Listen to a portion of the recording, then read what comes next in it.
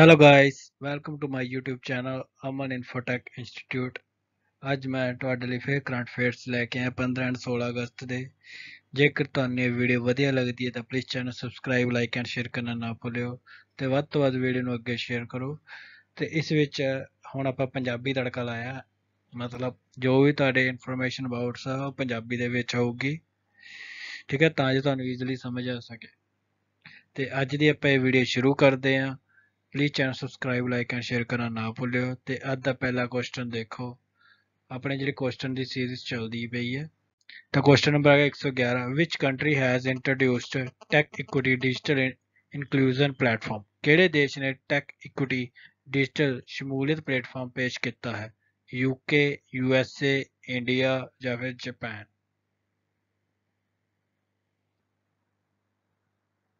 ਆਪਣੇ ਜਿਹੜੇ ਜਵਾਬ ਆ ਤੁਸੀਂ ਕਮੈਂਟ 'ਚ ਦੇਣੇ ਆ।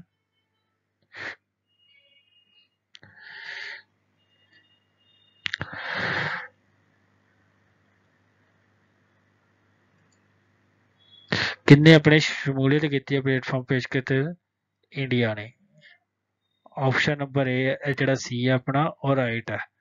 ਗਾਂਧੀ ਨਗਰ ਵਿੱਚ G20 ਐਮਪਾਵਰ ਸਿਮਰ ਸੰਮੇਲਨ ਦੌਰਾਨ ਭਾਰਤ ਨੇ ਲਿੰਗ ਡਿਜੀਟਲ ਪਾੜੇ ਨੂੰ ਘਟਾਉਣ ਦੇ ਉਦੇਸ਼ ਨਾਲ ਇੱਕ ਡਿਜੀਟਲ ਸ਼ਮੂਲੀਅਤ ਪਲੇਟਫਾਰਮ ਟੈਕ ਇਕੁਇਟੀ ਦੀ ਸ਼ੁਰੂਆਤ ਕੀਤੀ ਹੈ। ਇਹ ਭਾਰਤ ਦੇ G20 ਦੀ ਪ੍ਰਧਾਨਗੀ ਦੇ ਪ੍ਰਮੁੱਖ ਨਤੀਜਿਆਂ ਵਿੱਚੋਂ ਇੱਕ ਹੈ ਅਤੇ ਇਹ ਔਰਤਾਂ ਲਈ ਵਰਤਣ ਲਈ ਮੁਫਤ ਹੋਵੇਗਾ, ਠੀਕ ਹੈ। ਤਾਂ ਇੰਡੀਆ ਨੇ ਜਿਹੜੀ ਕੀ ਹੈ ਡਿਜੀਟਲ ਜਿਹੜੀ ਟੈਕ ਇਕੁਇਟੀ ਡਿਜੀਟਲ ਸ਼ਮੂਲੀਅਤ ਪਲੇਟਫਾਰਮ ਪੇਸ਼ ਕੀਤੀ ਹੈ, ਠੀਕ ਹੈ। अगला क्वेश्चन देखो, question number 112, which country has won the Spanish federation hockey tournament? किस देश ने Spanish federation hockey tournament जितया? Spain ने, इंडिया ने, श्रीलंका ने या बांग्लादेश ने? ਤੁਹਾਡੇ ਹਰੇਕ ਕੁਐਸਚਨ ਦਾ ਜਵਾਬ ਕਮੈਂਟ 'ਚ ਆਉਣਾ ਚਾਹੀਦਾ ਤਾਂ ਜੋ ਸਾਨੂੰ ਪਤਾ ਲੱਗੇ ਤੁਹਾਡੀ ਤਿਆਰੀ ਕਿੱਦਾਂ ਚੱਲਦੀ ਹੈ, ਕਿਉਂਕਿ ਆਉਣ ਵਾਲੇ ਜਿਹੜੇ ਨੈਕਸਟ ਮੰਥ ਐਗਜ਼ਾਮ ਨੇ, ਪੰਜਾਬ ਕਾਂਸਟੇਬਲ ਦਾ ਵੀ ਐਗਜ਼ਾਮ ਹੈ, ਸੀਨੀਅਰ ਅਸਿਸਟੈਂਟ ਦੇ ਵੀ ਆ ਰਹੇ ਨੇ ਐਗਜ਼ਾਮ, ਤਾਂ ਆਪਣੀ ਤਿਆਰੀ ਖਿੱਚ ਕੇ ਰੱਖੋ। ਤਾਂ ਰਾਈਟ ਆਂਸਰ ਆਪਣਾ ਇਹਦਾ ਕੀ ਆਊਗਾ? Option number B, India. India is the right answer.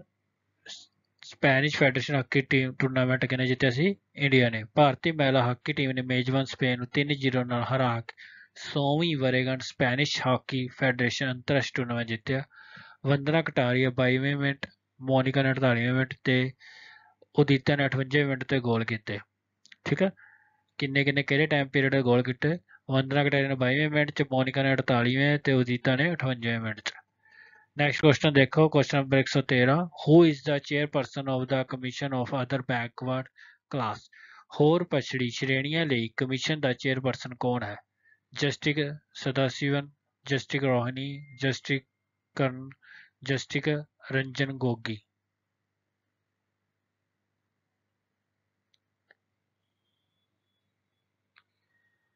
ਆਪਣੇ ਜਿਹੜੇ ਜਵਾਬ ਆ ਸੋਚ ਕੇ ਦਿਆ ਕਰੋ।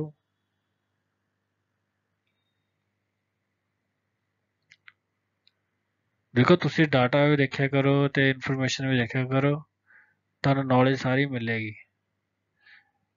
ਤਾਂ ਇਹਦਾ ਕੁਐਸਚਨ ਦਾ ਆਪਣਾ ਸਹੀ ਜਵਾਬ ਕੀ ਹੈਗਾ? Option number B, justice Rohini. ਹੋਰ ਪਛੜੀ ਸ਼੍ਰੇਣੀ OBC ਦੇ ਉਪ ਵਰਗੀਕਰਨ ਦੀ ਜਾਂਚ ਲਈ ਗਠਿਤ ਰੋਹਿਣੀ ਕਮਿਸ਼ਨ ਨੇ 13 ਵਾਰ ਵਾਧਾ ਕਰਨ ਤੋਂ ਬਾਅਦ ਆਪਣੀ ਰਿਪੋਰਟ ਰਾਸ਼ਟਰਪਤੀ ਦ੍ਰੌਪਦੀ ਮੁਰਮੂ ਨੂੰ ਸੌਂਪ ਦਿੱਤੀ ਹੈ। ਹੋਰ ਪਛੜੀ ਸ਼੍ਰੇਣੀ ਲਈ ਕਮਿਸ਼ਨ ਨੂੰ OBC ਦੇ ਕੇਂਦਰੀ ਸੂਚੀ ਵਿੱਚ ਉਪ ਵਰਗੀਕਰਨ ਦੀ ਜਾਂਚ ਕਰਨ ਲਈ ਨਿਯੁਕਤ ਕੀਤਾ ਗਿਆ ਸੀ। ਦਿੱਲੀ ਹਾਈ ਕੋਰਟ ਦੇ ਸੇਵਾ ਮੁਕਤੀ ਚੀਫ ਜਸਟਿਸ ਜੀ ਰੋਹਿਣੀ ਇਸ ਦੇ ਚੇਅਰਪਰਸਨ ਹਨ, ਠੀਕ ਹੈ। ਤਾਂ ਇਹ ਦਿੱਲੀ ਹਾਈ ਕੋਰਟ ਦੇ ਸੇਵਾ ਮੁਕਤ ਜਿਹੜੇ ਚੀਫ ਜਸਟਿਸ ਸੀ ਰੋਹਿਣੀ, ਠੀਕ ਹੈ ਨਾ। ਇਹ ਵੀ ਪੁੱਛਿਆ ਜਾ ਸਕਦਾ ਕੁਐਸਚਨ, ਰੋਹਿਣੀ ਕਿੱਥੇ ਦੇ ਜਿਹੜੇ ਚੀਫ ਜਸਟਿਸ ਸੀ, ਕਿਹੜੇ ਕੋਰਟ ਦੇ, ਠੀਕ ਹੈ। ਤਾਂ ਆਪਣਾ ਅਗਲਾ ਕੁਐਸਚਨ ਦੇਖੋ, ਆ ਜਿਹੜੇ ਆਪਣੇ ਅੰਡਰਲਾਈਨ ਕਰ ਲਓ ਆ ਚੀਜ਼ਾਂ, ਠੀਕ ਹੈ। ਸੇਵਾ ਮੁਕਤ ਹੋਏ ਸੀ ਆ ਜਿਹੜੇ ਚੀਫ ਜਸਟਿਸ ਦੇ ਤੌਰ ਤੇ, ਕਿੱਥੇ? ਦਿੱਲੀ ਹਾਈ ਕੋਰਟ, ठीक है। नेक्स्ट क्वेश्चन देखो 114, gym सकिया has been the elected as the chair of the which institutions? Gym सकिया ਨੂੰ ਕਿਸ ਸੰਸਥਾ ਦਾ ਚੇਅਰਮੈਨ ਚੁਣਿਆ ਗਿਆ ਹੈ? FAO, IPCC, WMO, world bank?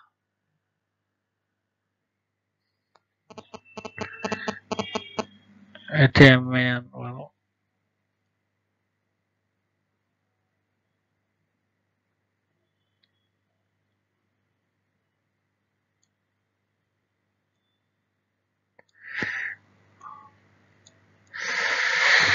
तो राइट आंसर अपना क्या आएगा ऑप्शन नंबर बी IPCC ਵੱਲੋਂ ਜਿਹੜੇ ਜਿਮ ਸਕਿਆਂ ਨੂੰ ਚੇਅਰਮੈਨ ਚੁਣਿਆ ਗਿਆ। ਯੂਨਾਈਟਿਡ ਕਿੰਗਡਮ ਦੇ ਜਿਮ ਸਕਿਆਂ ਨੂੰ ਜਲਵਾਯੂ ਪਰਿਵਰਤਨ ਤੇ ਅੰਤਰਰਾਸ਼ਟਰੀ ਸਰਕਾਰੀ ਪੈਨਲ IPCC ਠੀਕ ਹੈ ਜਲਵਾਯੂ ਪਰਿਵਰਤਨ ਤੇ ਅੰਤਰ ਸਰਕਾਰੀ ਪੈਨਲ ਦਾ ਨਵਾਂ ਚੇਅਰਮੈਨ ਚੁਣਿਆ ਗਿਆ। WMO ਦੇ ਸੰਯੁਕਤ ਰਾਸ਼ਟਰ ਵਾਤਾਵਰਣ ਪ੍ਰੋਗਰਾਮ IPCC ਦੇ ਸਹਿ ਸਪਾਂਸਰ ਹਨ। ਠੀਕ ਹੈ ਕਿਹੜੇ ਆ ਸਹਿ ਸਪਾਂਸਰ WMO ਦੇ ਸੰਯੁਕਤ ਰਾਸ਼ਟਰ ਵਾਤਾਵਰਣ ਪ੍ਰੋਗਰਾਮ ਦੇ ਸਹਿ ਸਪਾਂਸਰ ਨੇ। ठीक है अगला क्वेश्चन देखो as per the स्टैंसी research report India's per capita income is likely to grow to what amount by fiscal 2030 stance ਦੀ ਖੋਜ ਰਿਪੋਰਟ ਦੇ ਅਨੁਸਾਰ ਵਿੱਤੀ ਸਾਲ 2030 ਤੱਕ ਭਾਰਤ ਦੀ ਪ੍ਰਤੀ ਵਿਅਕਤੀ ਆਮਦਨ ਕਿੰਨੀ ਰਕਮ ਤੱਕ ਵਧਣ ਦੀ ਸੰਭਾਵਨਾ ਹੈ USD dollar 1000 USD dollar 2000 USD dollar 4000 ਜਾਂ ਫਿਰ USD 5000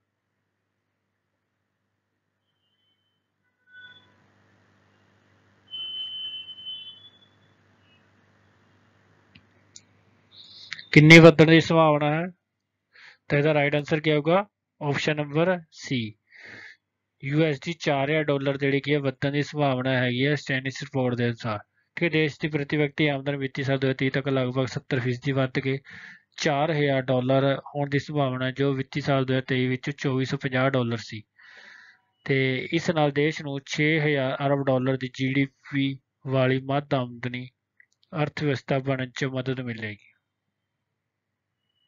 ठीक है किन्ने दी 6000 अरब डॉलर किन्नी है डॉलर सी 2450 किन्नी हो जानी 4000 डॉलर तक हो जानी ठीक है 6000 डॉलर 6000 अरब डॉलर सी GDP अगला क्वेश्चन देखो which country launch the clean up to clean energy plan ਕਿਹੜੇ ਦੇਸ਼ ਨੇ ਸਵੱਛ ਊਰਜਾ ਲਈ ਕਲੀਨ ਅਪ ਯੋਜਨਾ ਸ਼ੁਰੂ ਕੀਤੀ ਸੀ ਇੰਡੀਆ USA ਜਾਪਾਨ ਜਾਂ ਜਰਮਨੀ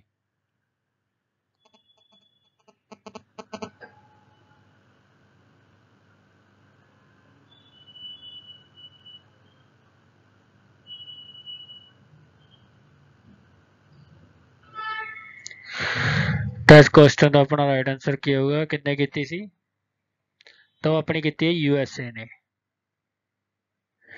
USA ਨੇ ਸਵੱਛ ਊਰਜਾ ਲਈ ਕਲੀਨ ਅਪ ਯੋਜਨਾ ਸ਼ੁਰੂ ਕੀਤੀ ਹੈ ਆਪਣੀ clean up to clean energy ਯੋਜਨਾ ਦੇ ਹਿੱਸੇ ਵਜੋਂ ਅਮਰੀਕਾ ਸਰਕਾਰ ਨੇ ਐਲਾਨ ਕੀਤਾ ਹੈ ਕਿ ਉਹ ਸ਼ੀਤ ਯੁੱਧ ਵਾਲੀਆਂ ਥਾਵਾਂ ਨੂੰ ਸਭ ਤੋਂ ਵੱਡੇ ਸੂਰਜ ਊਰਜਾ ਪ੍ਰੋਜੈਕਟ ਵਿੱਚ ਬਦਲ ਦੇਵੇਗੀ ਠੀਕ ਹੈ ਪਹਿਲਾਂ ਪਰਮਾਣੂ ਬੰਬ ਦੇ ਵਿਕਾਸ ਲਈ ਵਰਤੇ ਗਏ ਇਹ ਸਾਈਟਾਂ ਹੁਣ ਪੂਰੇ ਸੰਯੁਕਤ ਰਾਜ ਵਿੱਚ ਸਵੱਛ ਊਰਜਾ ਪਹਿਲਕਦਮੀਆਂ ਨੂੰ ਉਤਸ਼ਾਹਿਤ ਕਰਨ ਵਿੱਚ ਮਹੱਤਵਪੂਰਨ ਯੋਗਦਾਨ ਪਾਉਣ ਲਈ ਸਥਿਤੀ ਵਿੱਚ ਹਨ ਠੀਕ ਹੈ ਤਾਂ USA ਨੇ ਜਿਹੜੇ ਕੀ ਹੈ ਸਵੱਛ ਊਰਜਾ ਲਈ ਕਲੀਨ ਅਪ ਦੀ ਯੋਜਨਾ ਸ਼ੁਰੂ ਕੀਤੀ ਹੈ ਨੈਕਸਟ 117 ਦਾ ਆਪਣਾ ਕੁਐਸਚਨ ਹੈਗਾ Samuel ਪੈਰਾਲਟਾ is a ਫਿਜ਼ਿਸਟ and art ਐਂਥੂਸਿਸਟ from which country Samuel ਪੈਰਾਲਟਾ ਕਿਸ ਦੇਸ਼ ਦਾ ਇੱਕ ਭੌਤਿਕ ਵਿਗਿਆਨੀ ਅਤੇ ਕਲਾ ਪ੍ਰੇਮੀ ਹੈ ਰਸ਼ੀਆ ਕੈਨੇਡਾ ਇੰਡੀਆ ਜਾਂ USA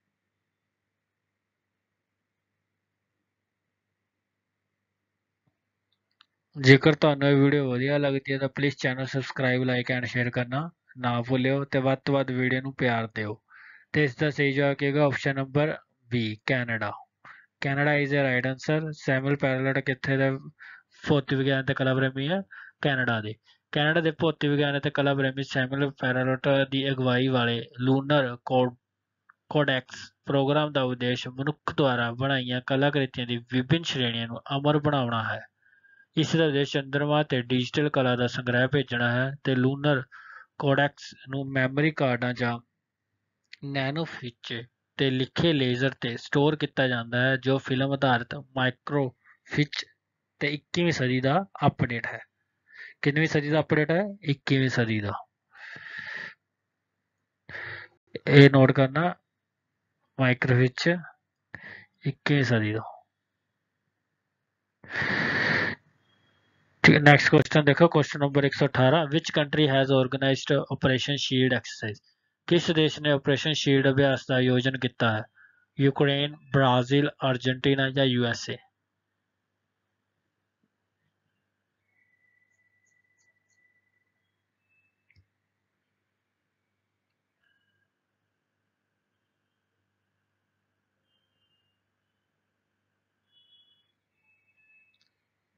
तो ਇਹਦਾ अपना सही जवाब क्या होगा? Option number B, Brazil. Brazil is right answer. Brazil ने किया ऑपरेशन शील्ड एक्सरसाइज का आयोजन किया है। ब्राजील का ऑपरेशन शील्ड एक पुलिस ऑपरेशन है जिसने ਰੀਓ ਦੇ ਝੁੱਗੀ ਝੌਂਪੜੀ ਇਲਾਕਿਆਂ ਵਿੱਚ ਅਪਰਾਧਿਕ ਗਰੋਹਾਂ ਨੂੰ ਨਿਸ਼ਾਨਾ ਬਣਾਇਆ। ਬ੍ਰਾਜ਼ੀਲ ਵਿੱਚ ਹਾਲ ਹੀ ਵਿੱਚ ਕੀਤੇ ਗਏ ਘਾਤਕ ਸੁਰੱਖਿਆ ਬਲਾਂ ਦੇ ਆਪਰੇਸ਼ਨਾਂ ਦੀ ਲੜੀ ਵਿੱਚ ਘੱਟੋ-ਘੱਟ 45 ਲੋਕਾਂ ਦੀ ਜਾਨ ਚਲੀ ਗਈ ਹੈ। ਕਿੰਨੇ ਲੋਕਾਂ ਦੀ ਜਾਨ ਗਈ ਹੈ? 45 ਦੀ ਘੱਟੋ-ਘੱਟ।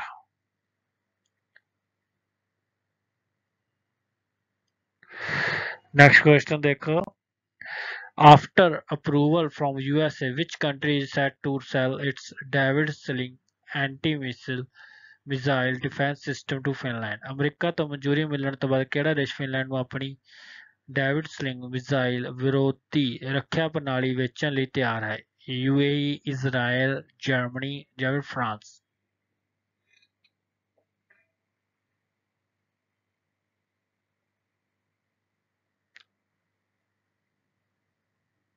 ਕਿਹੜਾ ਵੇਚਣ ਲਈ ਤਿਆਰ ਹੈ?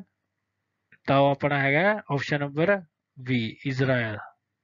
ਇਜ਼ਰਾਈਲ ਹੈ ਜਿਹੜਾ ਕੀ ਹੈ ਮਿਜ਼ਾਈਲ ਤੇ ਡੇविड ceiling defence system to Finland ਨੂੰ ਵੇਚਣ ਲਈ ਤਿਆਰ। ਅਮਰੀਕੀ ਸਰਕਾਰ ਨੇ ਇਜ਼ਰਾਈਲ ਨੂੰ ਆਪਣੀ ਡੇविड ਸਲਿੰਗ ਮਿਜ਼ਾਈਲ ਵਿਰੋਧੀ ਰੱਖਿਆ ਪ੍ਰਣਾਲੀ ਫਿਨਲੈਂਡ ਨੂੰ ਵੇਚਣ ਦੀ ਮਨਜ਼ੂਰੀ ਦੇ ਦਿੱਤੀ ਹੈ। ਪ੍ਰਵਾਨਗੀ ਤੋਂ ਬਾਅਦ ਇਜ਼ਰਾਈਲ ਦਾ ਰੱਖਿਆ ਮੰਤਰਾਲੇ ਫਿਨਲੈਂਡ ਦਾ ਰੱਖਿਆ ਮੰਤਰਾਲੇ ਅਤੇ ਸਿਸਟਮ ਨੂੰ ਵਿਕਸਿਤ ਕਰਨ ਲਈ ਜ਼ਿੰਮੇਵਾਰੀ ਇਜ਼ਰਾਈਲ ਰੱਖਿਆ ਠੇਕੇਦਾਰ ਰਾਫੇਲ ਐਡਵਾਂਸ ਸਿਸਟਮਸ ਲਗਭਗ 316 ਮਿਲੀਅਨ ਯੂਰੋ ਦੇ ਖਰੀਦ ਸਮਝੌਤੇ ਲਈ ਦਸਤਖਤ ਸਮਾਰੋਹ ਵਿੱਚ ਹਿੱਸਾ ਲੈਣਗੇ। ਠੀਕ ਹੈ, ਕਿੰਨੇ ਮਿਲੀਅਨ? ਲਗਭਗ 316 ਮਿਲੀਅਨ ਯੂਰੋ।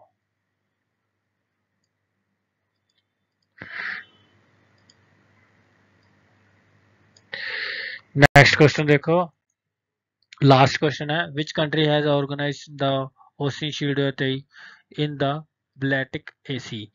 ਕਿਹੜੇ ਦੇਸ਼ ਨੇ ਬਾਲਟਿਕ ਸਾਗਰ ਵਿੱਚ ਓਸ਼ਨ ਸ਼ੀਲਡ 2023 ਦਾ ਆਯੋਜਨ ਕੀਤਾ ਹੈ? ਰਸ਼ੀਆ, ਯੂਕਰੇਨ, ਯੂਐਸਏ ਜਾਂ ਫਿਰ ਜਾਪਾਨ?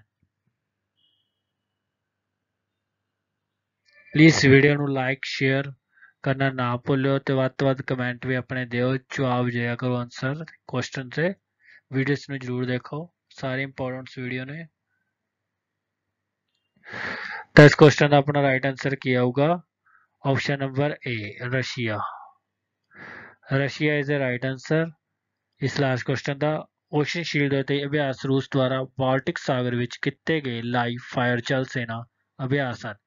ਇਸ ਅਭਿਆਸ ਵਿੱਚ 30 ਤੋਂ ਵੱਧ ਫੌਜੀ ਜਹਾਜ਼ ਅਤੇ ਕਿਸ਼ਤੀਆਂ, 20 ਸਹਾਇਤਾ ਜਹਾਜ਼ ਰੂਸ ਤੇ 30 ਜਲ ਸੈਨਾ, ਹਵਾਬਾਜ਼ੀ ਅਤੇ ਐਰੋਸਪੇਸ ਫੋਰਸ ਅਤੇ ਲਗਭਗ 6000 ਸੈਨਿਕ ਸ਼ਾਮਲ ਹਨ।